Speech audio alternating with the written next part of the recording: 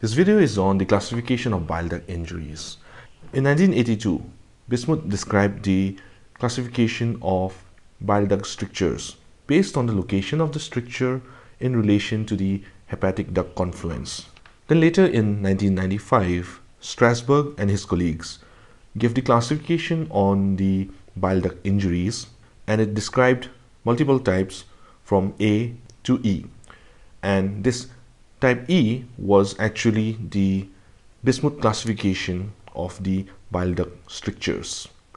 So this classification is also known as the Strassberg-Bismuth classification. Now I want you to divert your attention towards this drawing over here, which is like a biliary tree. There are many bile ducts and there's a common hepatic duct coming down here. I'm just kidding, I'm not going to teach you over here.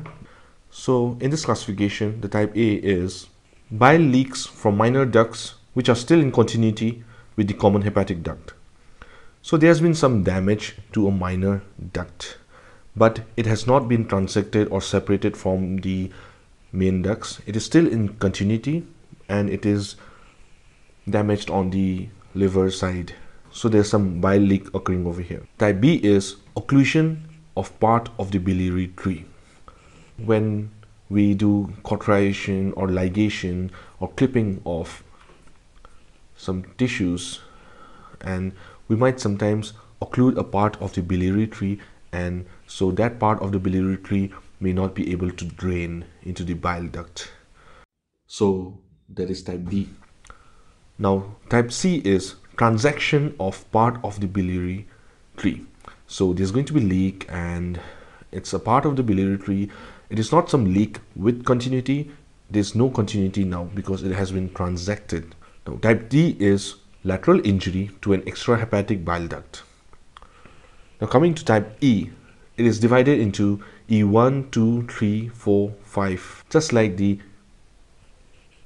type 1, 2, 3, 4, 5 of the actual Bismuth classification. So now in Strassberg, it becomes E1, E2, E3, E4, and E5. They are all strictures.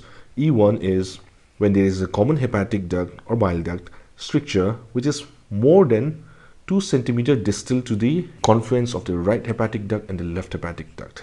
Now when this stricture is a bit closer to the confluence, that is less than 2 cm distal to the confluence, it is type E2.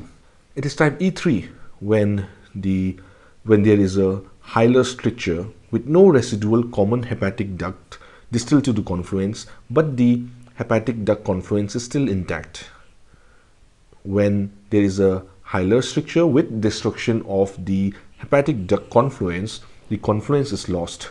The right and left hepatic ducts do not meet now because there's a stricture over there. Then that is E4. E5 is a bit separate, it's a bit different, so you try to remember it separately. It is strictures which involve the right aberrant sectoral duct and the common hepatic or the bile duct.